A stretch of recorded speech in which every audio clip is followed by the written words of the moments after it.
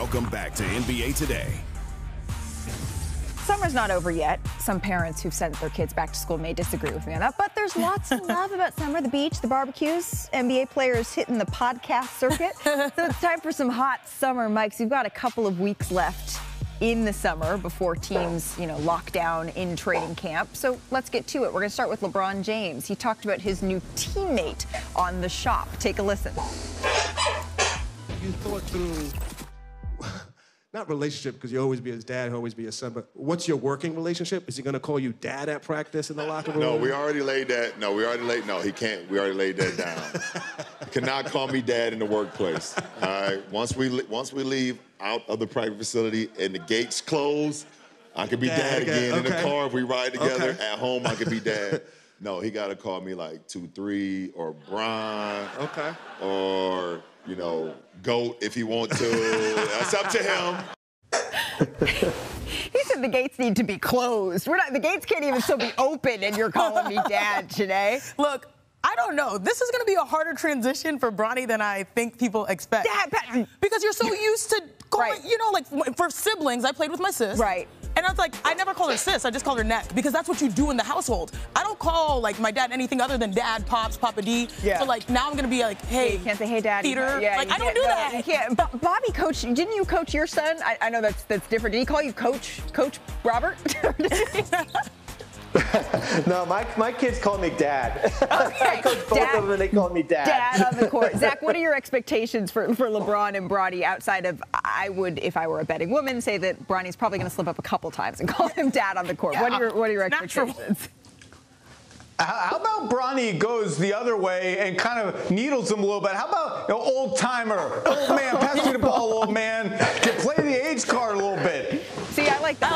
I like that. Flip it on its head. Yeah, exactly. Flip it on its head a little bit. All right. Well, speaking of some interesting chatter, check out what Mavs center Derek Lively II had to say about Rudy Gobert. Who's on the posters?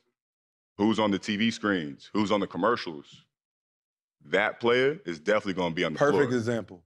They played the Minnesota Timberwolves.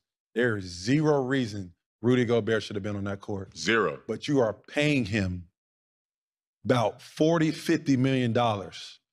You better get your out there and figure it out. And he didn't. And he didn't. He did not.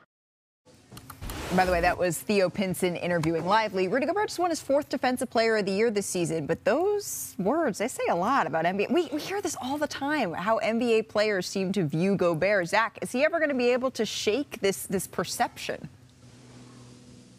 At this point, I think it's going to take winning a championship, because it seems to be the favorite pastime of NBA players is just making fun of Rudy Gobert constantly. He's a very good player. He's got some flaws. His lowlights tend to be of the extreme variety, like Luka making a crazy 3 in his eye and then talking a whole bunch of trash that was not very nice at all. But he's a very good player. The hate is sort of strange to me. Rudy must be used to it by now, because it seems to be pretty universal around the NBA. Yeah, to me, that was kind of out of pocket, because he was extremely valuable, especially when Cat wasn't out during the regular season. I know a lot of people judge him on what he does and maybe his liabilities in the postseason, but still he's an integral part of that squad that made it to the Western Conference Finals. To me, when I heard that exchange, I just saw it. Actually, I know in a twisted, weird way, got me excited. Because we saw Derek Lively go up against Rudy Gobert. Mm-hmm. I mean, these things, it matters to them. It's not just a rivalry because we're playing. These guys are trying to emerge as the next dominant forces out the West. And so you can see, even though the series is done,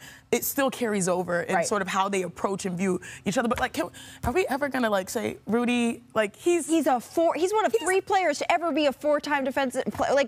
He's a first ballot Hall of Famer. I agree with Zach. Winning a championship shuts everybody up. Bobby, where do you fall on this? I've never seen a player so disrespected than Rudy Gobert. It feels like he has a kick me sign on his back here. Here's a player, you just said, who's been a defensive player of the year. He's going to be in the Hall of Fame. And I think certainly what happened this summer with the Olympics certainly magnified things as far as him taking a limited role. Certainly there were games where he didn't even, he played a couple minutes here. And I think he's basically a piñata for all these NBA players. And I agree with Zach. Unless he wins an NBA championship, he'll be continually ridiculed here. Well, let's go to his teammate, Anthony Edwards. We can't do this segment without him. He was asked about the 90s in the NBA. And this is what Ant told the Wall Street Journal, quote, "I didn't watch it back in the day, so I can't speak on it." But then he continues to say, they say it was tougher back then than it is now, but I don't think anybody had skill back then. Michael Jordan was the only one that really had any skill, you know what I mean? So that's why when they say Kobe, they were like, oh my God, but now everybody has skill. So someone had to speak up for the old school. Magic Johnson, take it away. I don't never respond to a guy that's never won a championship. There's not nothing to really say. He didn't win a college championship. I don't know if he even won a high school championship. For the record, Ant did win a high school championship. But putting that aside, Bobby, why so much disrespect for the 90s here? Oh, I've never seen such a naive statement, certainly during the summer here. And Anthony Edwards certainly put his foot in his mouth here. I think it's funny that he said that he didn't get to see the players in the 90s, but I don't think he was born in the 90s when I looked at his birth certificate lately here. So there were certainly a lot of good players. Zach, you could talk about it more. Certainly Karl Malone and Reggie Miller and, certainly Jason Kidd. And we got Kobe. We got a Kobe Bryant sighting in the late 90s here, along with Michael Jordan. Zach, what do you think? I think I'm going to start a side project, and my side project is going to be I'm going to review movies that I haven't seen and admit I haven't seen this movie, but here's all the reasons it stinks. When you preface your review of 90s players by saying, hey, look, I didn't really watch basketball in the 90s, but let me tell you all about how bad it was, I think you kind of chip away at your credibility with that preface there, so I'm not going to read much into it. I was alive during the 90s. It ain't that long ago. You can queue up some video. There were some pretty damn good players in the 90s. Let's move on. The Warriors have a clear second scorer. If Steve Kerr can make room for him. The Golden State Warriors aren't exactly topping championship contender lists heading into the upcoming season. Why?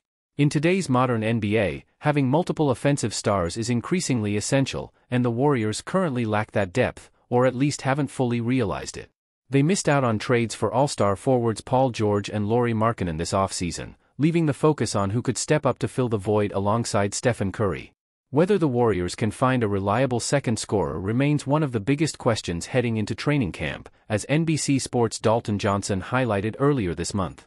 Fortunately, the team doesn't have to search far for the answer. Jonathan Kuminga already proved he could be the Warriors' second scorer late last season. The Warriors showcased Curry's new running mate at the end of last season when Jonathan Kuminga took giant strides, both literally and figuratively, toward becoming the team's second leading scorer. During a nearly 2-month stretch from January 27 to March 26, Kuminga started all 29 games, averaging 19.1 points on an impressive 52.7% shooting from the field. He also attacked the rim frequently, getting to the free throw line 4.6 times per game. No other Warriors player averaged more than 3.0. Kuminga's usage rate of 27.2% in March was the highest of his career, and perhaps more importantly, the Warriors posted a healthy 18-11 record during that span. With further off-season development and increased responsibility following Klay Thompson's departure, it's easy to envision Kuminga averaging over 20 points per game, potentially even approaching 25. However, there's one issue: his spot in the starting lineup isn't guaranteed, as much as many fans believe it should be. Kuminga's 29-game stretch was cut short by injury, forcing him to miss 6 games. He returned to play in 5 of the Warriors' final 6 games but only started in 2, largely due to Draymond Green's absence. The real question isn't whether Kuminga can be the Warriors' second scorer. He's already shown he can handle that role. The challenge lies in whether Steve Kerr will make room for Kuminga to shine as a starter at the beginning of the season, allowing him to step fully into the spotlight as Curry's co-star.